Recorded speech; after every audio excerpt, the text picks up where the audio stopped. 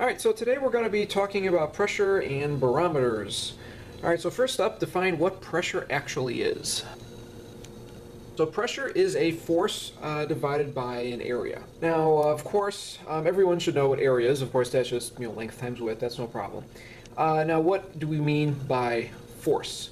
Well, there is the physics definition of force, which is that force is equal to mass times acceleration. So mass, of course, we've talked about what mass is before, and acceleration is the rate and change in velocity. That is, of course, the rate at which things get faster. Usually when we're going to be dealing with this, this is going to be dealing with the acceleration of gravity in this case here. So the acceleration of gravity, at least on Earth, and that's what we're just going to be worrying about in this class here, is 9.8 meters per second squared. So there's a couple of ways that you can actually apply a force. The easiest way is you simply just put something on top of something else, and then the mass of that object will be applying a force, and hence over a certain area will be applying a certain pressure to that object. And the one way that we apply a force is just by the mass that we have in us or an object, and the acceleration of gravity on there. Now we can also increase the force. I'm sure all of you have stood on a scale at one point, read your weight, and then either pushed down on a neighboring object or pushed up to make your weight go up or down. So that's another way that you can actually change the force on an object, and it's very easy using pistons and whatever to actually apply much higher pressures than you could get just by the force of the mass pushing down via gravity. So for instance, since we're going to mainly be dealing with gases and stuff, but we can also look at these in terms of water or other masses as well, this force over here. Okay, so I mean there's a couple of ways, and basically they're all the same because it's essentially just the weight of the object. So when we're dealing with gases, the pressure that we're going to be dealing with is just due to the weight of the air above, and we'll see how that comes about. And actually, it turns out just by using a barometer, we can actually weigh the entire atmosphere. We'll look here at water, so the weight of the water above, and plus the air above you as well. So if you've ever gone swimming, you know that if you go deeper into the water, the pressure increases quite dramatically. And for water, we'll actually show that it's about 10 meters of water actually works out to about 1 atmosphere of pressure. And then finally, just the weight of an object. All right, and we'll actually just demonstrate this one right now. So let's say you're a person, and you are wearing 2 shoes, one on each foot. Okay, so here's just a visual little approximation of your shoes. Now let's just say each side here is 4 inches by 10 inches. All right, and let's just assume you're flat-footed, so all your weight is being evenly distributed on the ground. Now let's assume that you weigh 160 pounds, and for this we have this many pounds, so that's going to be our force, the weight pushing down, and we're going to divide by the area. Of course, this is going to be the area that the shoe is actually pushing down on. So here we have 10 by 4, so that's going to be 40 square inches plus 40 square inches, a total of 80 square inches. So obviously that's 160 over 80, that's very easy. That's just going to be 2 pounds per square inch. Okay, so if you're a 160 pounds person and you wear shoes about this big, and you're standing there, you're exerting on the surface of the ground, or whoever you're standing on, 2 pounds, and this is a 2, this is an L right there, that's 2 pounds per square inch. Now you also may remember, and this is probably more valid for the students who have lived in the States, you've heard of the expression, how many pounds per square inch, or PSI. And you may have heard that 1 atmosphere is 14.7 pounds per square inch. Well, we're going to be seeing this as one of our conversions a little bit later on, but 1 atmosphere is the same thing as pounds per square inch, meaning that on every little square inch of surface, so basically about yay big, although that will depend on the size of your screen you're watching on. If this is 1 inch by 1 inch, so I'll just call this 1 square inch here, there are 14.7 pounds of 14.7 pounds of force pushing down on that 1 square inch. And that means, really on every square inch of my body surface, there's 14.7 pounds pushing down on there. Now, of course, the whole reason I don't get squished is because on the inside of me, I'm also pushing out with about 14.7 pounds. Actually, it's just a tad more, and when we talk about blood pressure, we'll see where that actually comes from. So it's this whole equilibrium thing that we're actually getting into here. All right, now this was the example with a person wearing, fairly large regular tennis shoes. But now let's say they're wearing, high heels, and you have those very narrow pointy parts on the back. I have, well, the heels, I guess, of the shoe. And let's just say that you're standing just on one little shoe heel part, and the width of that is 1/2 of an inch by 1/2 of an inch. So that of course means here my area is going to be 1/4 square inch. So that's just if I was just standing on one heel of my pointy shoe. So if we do that, well, now we're still going to weigh exactly the same amount, but now our area is going to be much smaller. So this means that this pressure here, that's going to be 160 pounds per 1/4, or 0.25 square inches. And of course when you do that, that's just 160 times 4, and that's going to work out to be 640 pounds per square inch. Now of course that's why if you happen to step on somebody with regular shoes, they say ow. But if you step on somebody with pointy heels like this, you could seriously injure somebody, because you're applying the same amount of force over a much smaller area, so the pressure is much larger. And as you can see here, this is 1 atmosphere of pressure. This is 640. This is over 40 times larger than atmospheric pressure. Okay, so this is like 40 atmospheres of pressure pushing down on this little heel part compared to 1 atmosphere. So this is why that actually hurts so much. Now we said here, this next one, the weight of the water above you also contributes to pressure, and we can actually go and calculate this.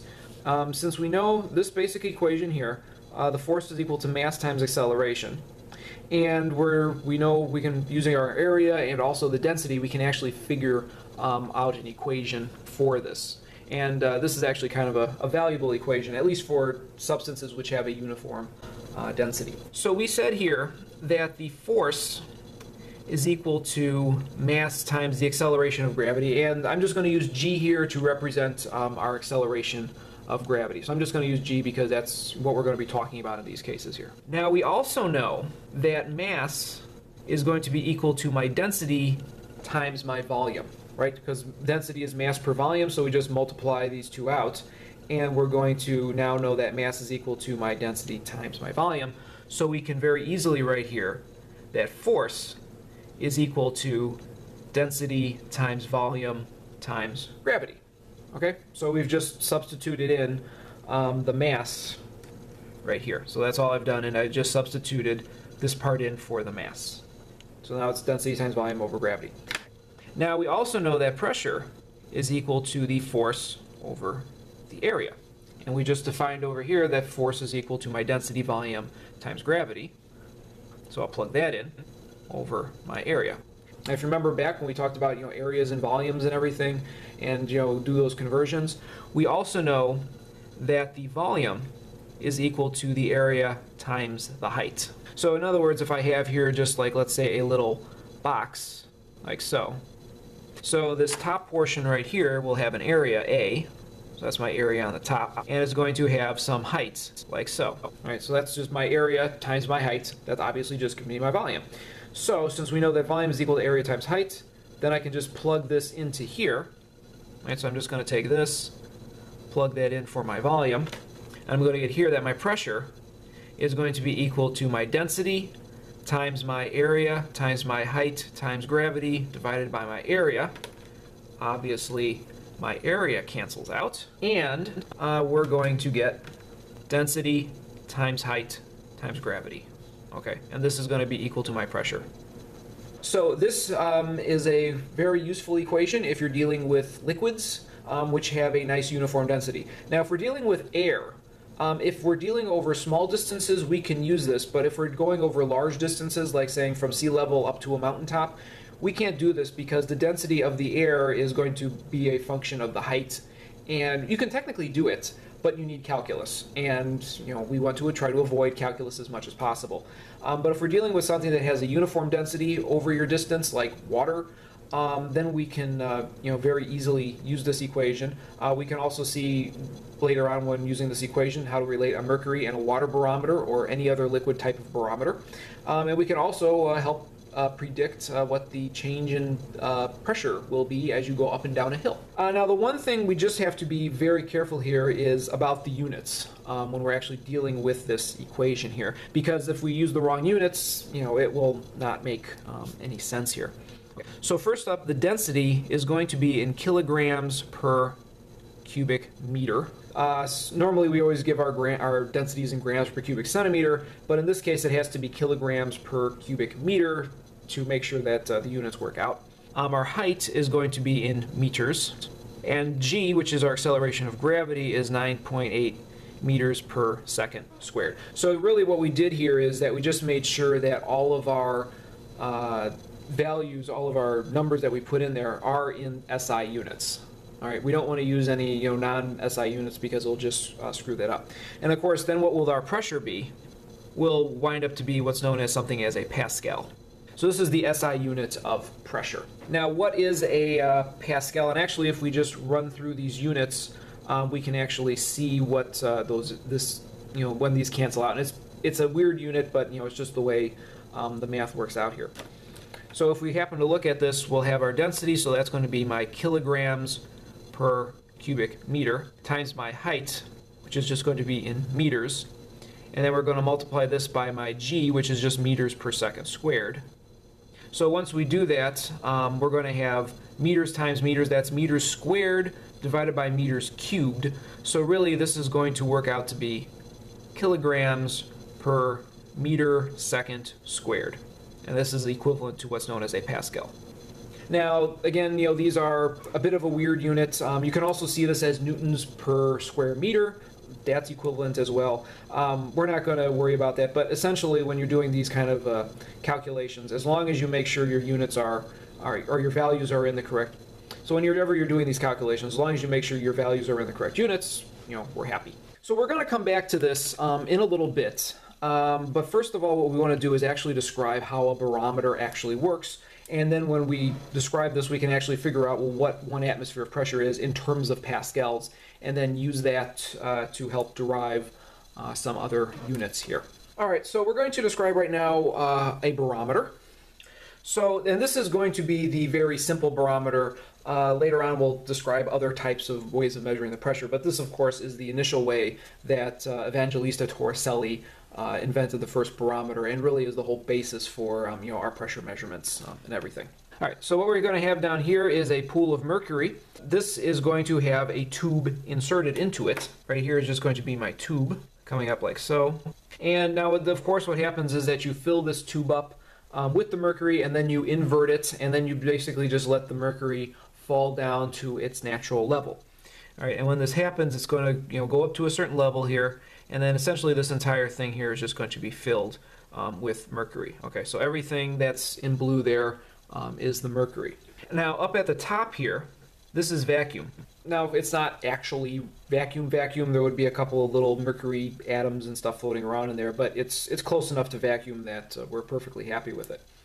All right, so that's nearly vacuum, and then the mercury goes down, and then settles at a certain level. What we measure is the height between the top of the mercury up here and the bottom level of the mercury over here. Okay, so we're not measuring to the bottom of the tube, we're measuring to the top of the mercury on the outside here. Okay, and the reason for that is, if you think about it, if you go swimming and you're in a pool filled with water, it doesn't matter how deep the water is below you. All that matters is how much water is actually above you, and that's going to determine the pressure. So it's how much is actually above you here. So right here, this is the height. And then what's actually keeping this mercury suspended is the fact that, on both sides here, we have the atmosphere pushing down, right? So essentially we have the atmosphere pushing down this way. So the atmosphere is pushing up here. And then once it pushes the mercury down, that mercury gets squeezed and it gets pushed up into this tube. And then eventually it reaches a certain height where the weight of the mercury, which is pushing down, is equal to the weight of the atmosphere, and the two are in equilibrium. So that's really the important thing of why a barometer works, is that the weight of the mercury inside this tube is equal to the weight of the atmosphere pushing that mercury up into the tube. All right, so that's why barometers work.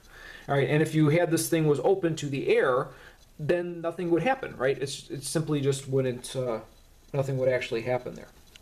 And what they discovered was that, if you did this over and over again, it always consistently went to basically the same height. And over time, we've defined, that height to be 1 atmosphere of pressure, and we call this 760 millimeters of mercury.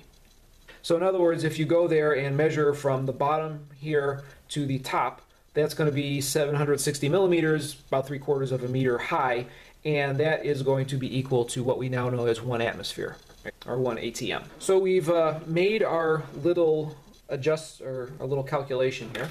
So actually, at this point, we can actually figure out, well, what is the atmospheric pressure in terms of our pascals? Right? So we have our little equation we have up here, the density times the height times gravity is equal to the pressure. Well, we've just figured out, okay, well, this is my height, my 760 millimeters of mercury. My density of my mercury, on the other hand, we can actually figure that out. Well, actually, the density of mercury is something which is easily measured. So the density of mercury is 13.6 grams per cubic centimeter. This is one of those numbers that just pops up a lot that you might just know it by heart after a while. And of course, we want this to be in kilograms per cubic meter, so we just need to do a little conversion here. So it's a good little practice. All right, so again, just to refresh our memories, this is going to work out to be -2 cubed, so that's 10 to the minus 6. Flip it over, so it's going to be 10 to the plus 6. And then that's going to be 10 to the 1 over 10 to the minus 3, so that's 10 to the minus 3. So that's going to be 13.6 times 10 cubed, or about 13,600. So then we have everything we need. We have our height, and of course our height, since this is in millimeters, that's just going to be 0.76 meters is going to be our height. So we have this value, that's going to be my density right over here. And we know gravity, so we can very easily just calculate this out to figure out, well, what the pressure in pascals is going to be. And we get here, and again, we're only going to basically have, this limited to 3 sig figs. So this works out to be like 101 times 10 to the third pascals. All right, now this is, correct to the correct number of sig figs. Later on, we'll actually see when we do all the actual conversions, 1 atmosphere is actually equal to 101,325 pascals. So there's a slight little discrepancy between this one and this one. Basically, it's just that the density of mercury I didn't carry out to extra sig figs, and the acceleration of gravity could be a little bit different as well. But once you account for all that, this is the universally accepted value right here. 1 atmosphere is 101,325 pascals. Or you could equivalently write this as 1.01325 times 10 to the 5th pascals. Either way, is perfectly acceptable. So far we figured out, well, what 1 atmosphere actually is using our barometer here. And now we can actually go here and actually do a similar thing and figure out, well, how much water does it take to equal 1 atmosphere of pressure? And we'll just do that little calculation now. Again, that's just going to utilize this lovely little equation that we've derived. So the density of water is approximately 1 gram per cubic centimeter. All right, now of course, again, we need this in kilograms per cubic meter, and actually we already just saw that thing that we just did, so I don't need to rewrite it. Essentially, we're just going to multiply this entire thing by 10 to the third, right? So plus 6 minus 3, that's 10 to the third. So really, that's just going to be over here. So that's just our density of our water, basically just doing the exact same thing that we just did right there. So that's the density of water. And then we want to figure out, well, what my height is, but we want to basically just use this 1 atmosphere of pressure. So we just found out that that's 101,325 pascals. So again, my pressure is equal to the density times my height times gravity. So this is going to be 101,325 pascals. And this is equal to my density, 10 to the third kilograms per cubic meter, times my height, which I'm trying to figure out, times my 9.8 meters per second squared. And this works out to be 10.3 meters of water. Essentially, if you just remember here that in water, approximately 10 meters of water is equivalent to 1 atmosphere. All right, that's a pretty easy thing to actually remember here. And it's kind of good when we just start thinking about pumping and how high that water can go without any external influence.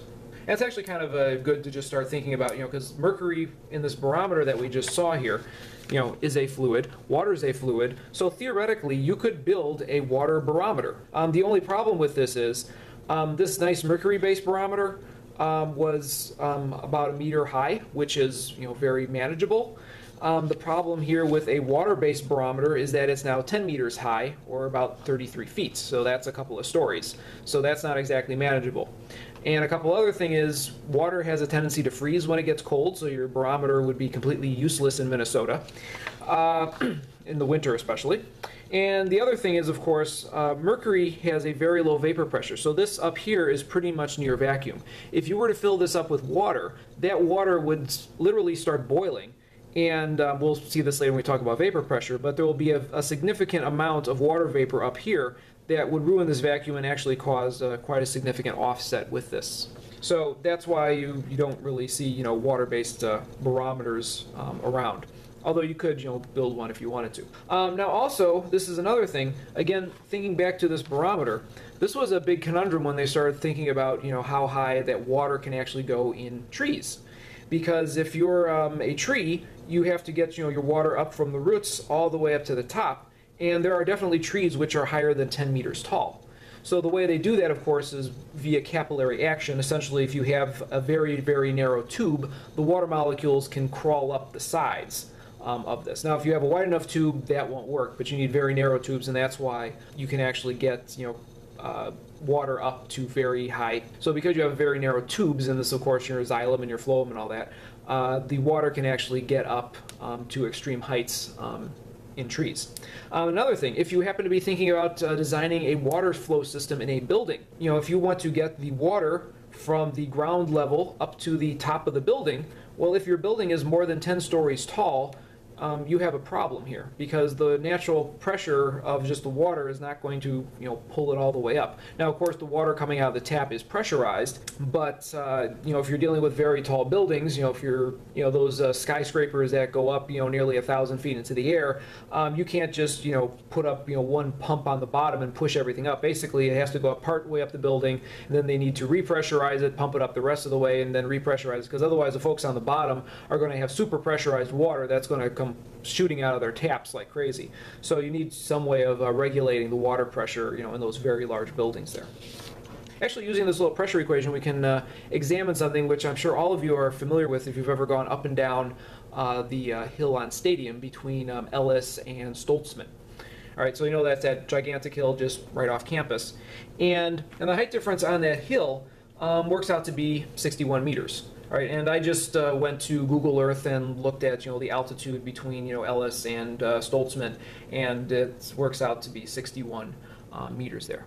Okay, so essentially what we're looking at here is, so here's just a little map, very bad drawing here, but this here of course is Stadium, and then up here this is of course going to be Ellis, and then down here this is Stoltzman. All right, and the height difference between these parts is going to be equal to 61 meters. Okay, so that's the altitude difference between Ellis and Stoltzman, approximately, at least going off of what Google Maps actually says. Now we're going to figure out is, well, what is the pressure difference between the top of the hill and the bottom of the hill? Now with air, like I said, you usually can't use this pressure equation that we've been seeing because the density varies a lot with altitude. But if we're dealing with a very small altitude difference, the density is constant enough that we can get away with it. So what's the density of air, of course? We could actually calculate that using the ideal gas law, but for right now we'll just cheat and just look up a value here. So the density of air is So the density of air right here is 1.225 kilograms per cubic meter. So we're just going to find out, well, what is my change in my pressure between Stoltzman and Ellis up here. So the change in the pressure, of course, is just going to be my density of air times my height that I have there times, of course, gravity. So that's going to be 1.225. And that means my pressure is going to be 730 pascals difference. All right, and PA, that's just pascals. Now, of course, we're not used to thinking in terms of pascals. So what is this in terms of our little barometer that we were actually just looking at here, in terms of the millimeters of mercury? Well, we have a conversion here that 1 atmosphere is equal to 101,325 pascals, which is equivalent, as we saw up here, to 760 millimeters of mercury. Okay, so these are both equivalent, so we can actually just figure out how many millimeters of mercury our barometer would actually change by. And once we do that, we wind up with 5.5 millimeters of mercury difference between the top of the hill and the bottom of the hill. And actually, if you had a mercury barometer and for some reason were willing to actually haul this up and down the hill, you would actually see the mercury change in height by about a half a centimeter. So that's something which is easily measurable if everything is well controlled. And actually, if you've gone up and down this hill in your car fairly fast, I'm sure you've all felt your ears pop. And the reason for that is, of course, the air pressure change. And this is the amount of air pressure that you're feeling, and really the amount of air pressure changes that causes your ears to pop is actually less than this, because you usually feel it about halfway up and down the hill. So that's probably only about 200 or 300 pascals is what we can feel when we're having our ears pop. That's the basic stuff with barometers and stuff. Now, one other thing to mention about pressure is that the pressure is always going to be perpendicular to the surface. All right. So what does this mean? Is that if I have here, for instance, this battery, which direction is the pressure pushing on this battery? I'm just talking about the air pressure, not my fingers on this. Well, in this case, the pressure is pushing this way, and it's pushing this way, and this way, and this way, and this way. So it's pushing perpendicular to every single surface. All right, and on my hands, my wrinkly hands, it's pushing perpendicular to every little part of me. It's not like the pressure is a little bit higher on the top than on the bottom. The pressure is equivalent, on both sides, ignoring the small little height differences there. But, the pressure is just pushing perpendicular to the surface. So, for instance, just think about, if you're actually in a pool, well, the water that's pushing, down on you over here is also, pushing up on the underside of you here, so the pressure is equivalent on every surface of you. And it's only when you have some pressure differences do you start feeling things, and that's of course if you have something like a suction or some wind which is actually blowing there, which would be actual pressure differences. Now, one other little thing we want to do is here we want to use this barometer again to figure out, well, what is the mass of our atmosphere.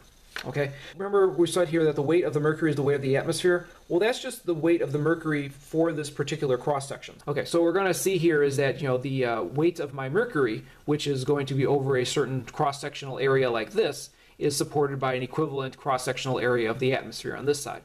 Now, if I were to go to a bigger column like this, well, that would mean that I now have a bigger cross-sectional area of atmosphere that's actually pushing it to keep it equivalent. So if we want to take this to the extreme, the entire weight of the atmosphere would be, the Earth surrounded by a sphere, which is 760 millimeters of thick of mercury. So that's what we're going to do, is figure out, well, what is the volume of that little mercury sphere. So what I have here is the Earth. I'm obviously not drawn to scale. So the Earth here has a radius r, and the radius of my Earth here is 6,370 kilometers. And then what I'm doing is I'm putting a small little sphere of mercury surrounding the Earth. So the little Earth, or the little mercury here, has a thickness of 76 or 760 millimeters, because that's going to be, of course, my mercury height from the barometer. So essentially we're just taking this mercury, 760 millimeters of it, and surrounding the entire Earth with that. What we just want to do is, of course, put all these things into centimeters, and you'll see why in a minute. So again, just to convert this stuff.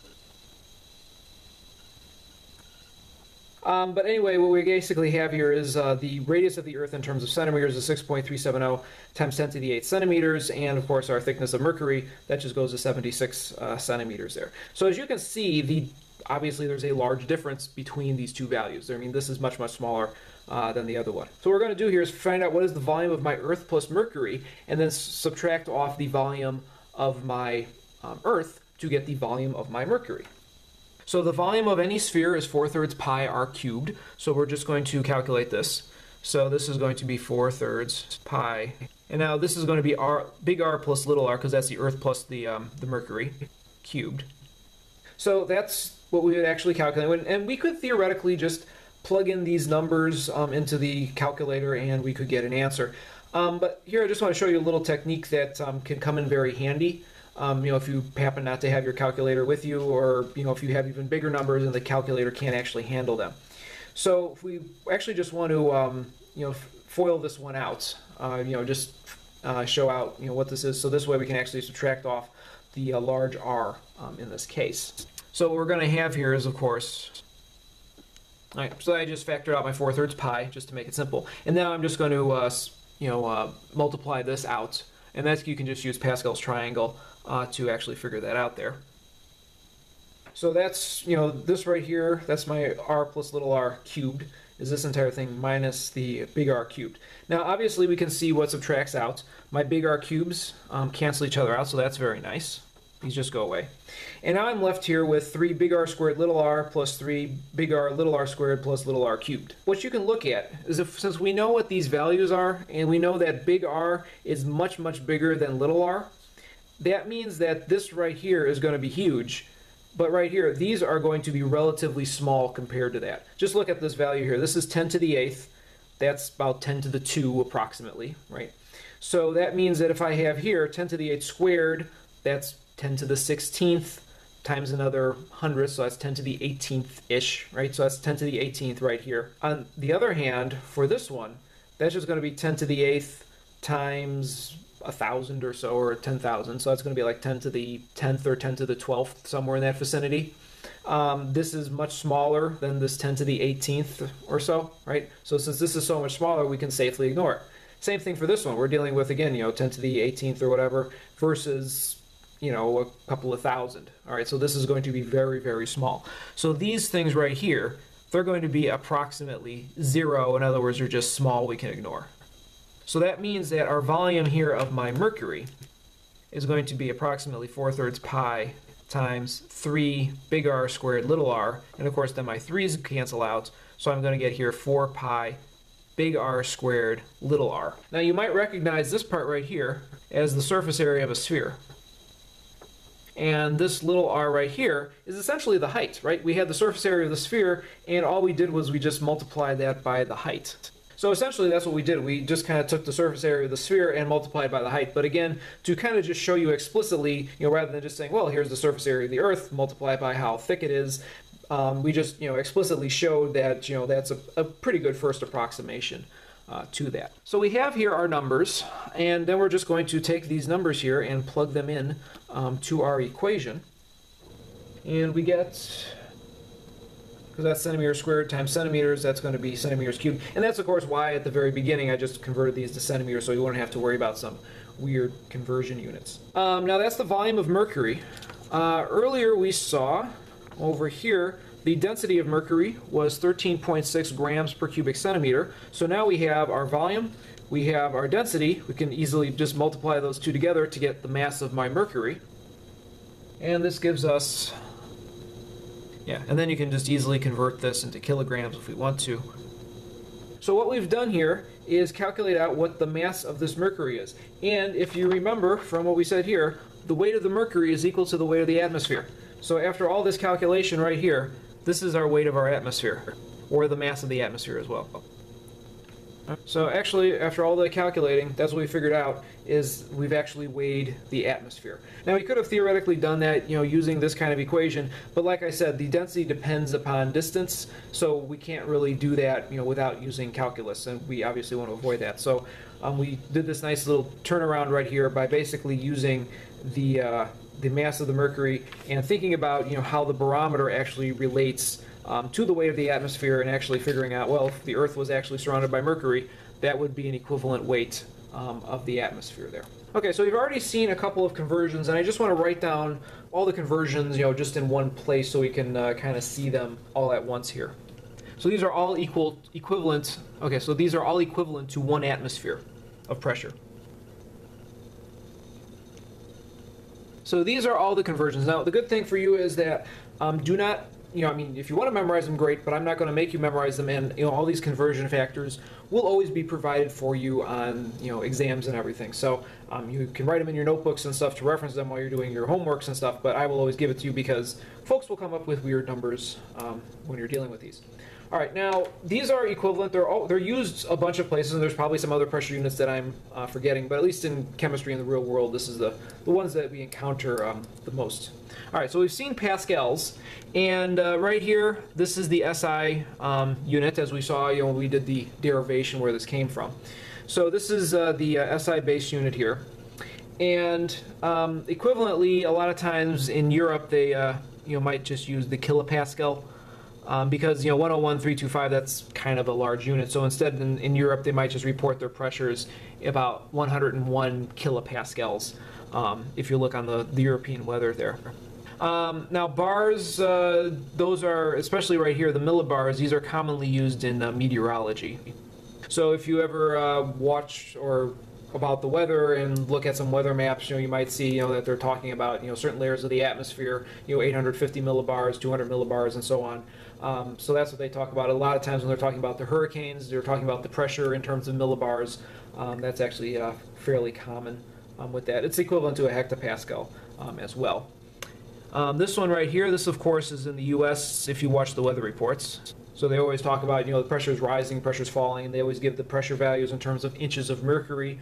And again, the inches of mercury to millimeters of mercury, these are equivalent. It's the exact same thing that we saw over here, except the height, instead of being 760 millimeters, works out to be 29.92 inches. And you can just go verify that by yourself that they're the same heights, basically.